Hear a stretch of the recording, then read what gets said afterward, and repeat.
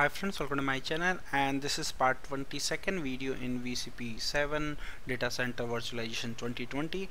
And in this video we are going to see how to create and configure alarms in vCenter Server 7. So basically the first thing which we need to understand what is alarm. So alarm is basically going to triggered by the vCenter servers on some specific configuration which you have configured in vCenter server. Like you have configured created one alarm, so whenever the virtual machine CPU utilization goes around 90% for the constant 5 minutes, it's going to trigger the alarm, like it's going to give the email alert, or like maybe it's going to mark as a critical event inside the vCenter server itself. So it's going to depend on what type of alarms you can create and configure, and depending on the basically on your requirements. So basically you can create 8 type of alarms on the basis of object type. So object type is a basically what alarm is associated with what kind of object. Like you can create and configure alarms from the host, clusters, data centers, data stores, distributed switches, distributed port groups, data store clusters, and vCenter servers. So these 8 type of basically mostly these 8 type of the alarms you can create. And then ninth one is the virtual machine itself. So you can basically create 9 type of alarms related to object type. So we are going to review what is the pre-created alarms in a vCenter server. So mostly everything is already created in your alarms definition in the vCenter server by default. From the VMware, it's come by default created and configured. So in case you want to create any specific alarm, yes, you can add it, you can create those alarm definition, and also you can edit the existing alarm definition as per your requirement. Like if you have any highly critical virtual machine, you want them to just like if it goes 90% CPU utilization for 1 minute, it's going to trigger the email notification on your email. So you can configure those things also on your alarm. So this is one thing. So now let's go and see what we have in demo environment. So I got one Active Directory servers for my infrastructure. So this is my Active Directory server, Win2K12 DC01, which is running Active Directory and DNS role. And we got 3 ESXi hosts, ESXi 01, 02 and 03. So everything is running inside my VMware workstation. So ESXi 01, 02 and 03. And this is my vCenter server, which is VMware vCenter Server Appliance 7. So here you can see. So this is my vCenter appliance, vCenter Server Appliance 7, and this is my Windows 10 console machine, which I'm using to access my vCenter infrastructure on the Chrome browser. So basically this is my vCenter server, which is running version 7. And if I go to configure and alarm definition, you can see everything, like most of everything is created here. So you can see there are 275 items already created based on the objects, like everything. Like we have a vCenter server, we have the virtual machine, we have for the host, everything is pre-created. So if you want to add, definitely you can go ahead and add, like you can call it like high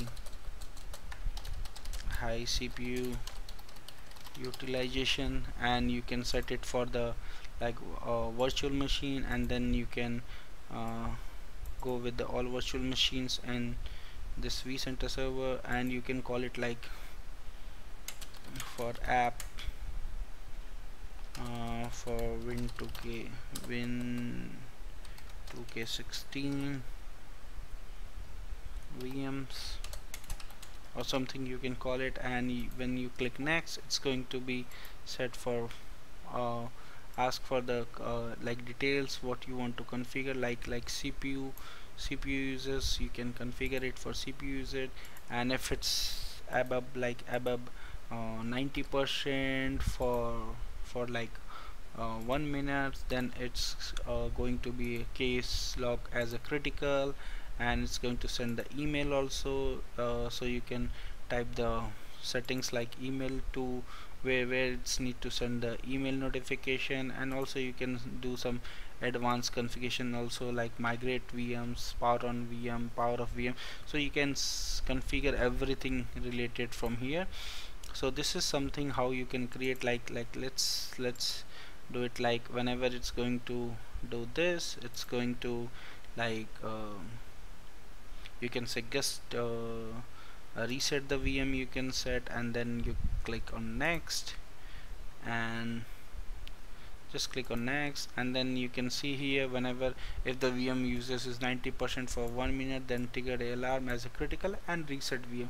So these type of basically you can say the definition you can create and apply as per your requirement, like where you want to apply. You can always create those type of alarm definition and you can apply.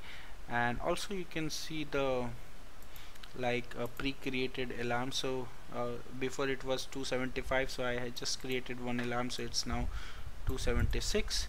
And like you can always edit the existing one. So I'm going to edit the host memory status. So if I click on edit, select that and click on edit, so you can see it's assigned to host. That's why it's for the host memory status. And you cannot rename these text basically alarm definition, because it's a pre-created.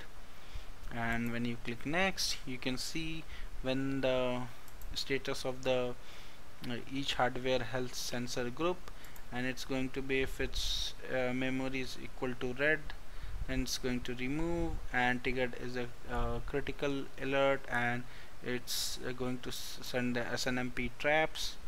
And if I click next, you can see the memory if the status of each memory hardware sensor group and the memory is equal to green, then remove. So it's going to some kind of like notification related to the basically host memory users. And you can see lots of tags for lots of basically alarm definition for the cluster.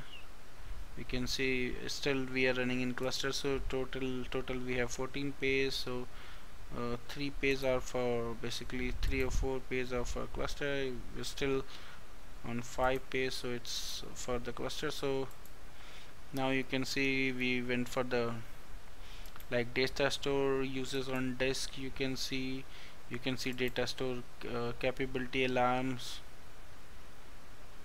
So these all alarms are also there. So you can see here thin provisioning, volume capacity alarms. We have a host like host error, host required encryption, host hardware fan failure. So everything is there. Host hardware power status. You can see, like if I edit this, you can see if I click next, power is equal to red, then it's going to show as a critical, like means the server is not available. And if it's going to be green, then it's going to remove and reset the alarm to the normal. So when the virtual like host is going to be lost power off and vCenter is not be able to communicate, it's going to mark as a red. And once the power is available and machine is on, host is on, it's going to reset the virtual host status to green. So you can see still license error. We have everything, mostly everything what you can think about setting the alarms. Like now we are running for the vCenters. You can see for the vCenter server itself we have everything, like vCenter server health alarm we have. So mostly you can see everything. And lastly we have for virtual machines also, like virtual machine CPU users. You can see high CPU which we have just created. You can see this alarm which we have created basically, and we got a migration error. So everything is pre-written already. So if I go here on the host and go to configure,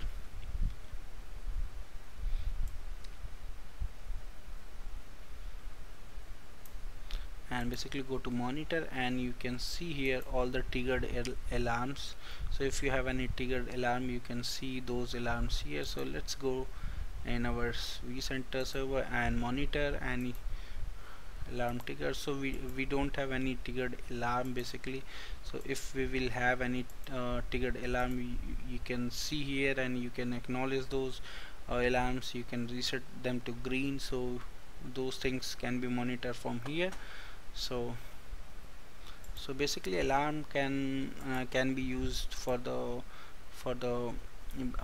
configure your environment.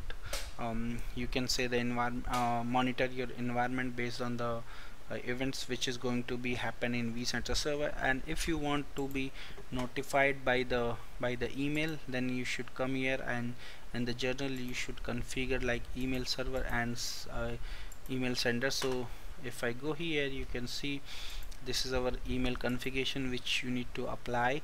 So whenever you have any notification on your vCenter server, you can enable the alarm definition to notify through by using the emails also. So this is all about the alarm definition.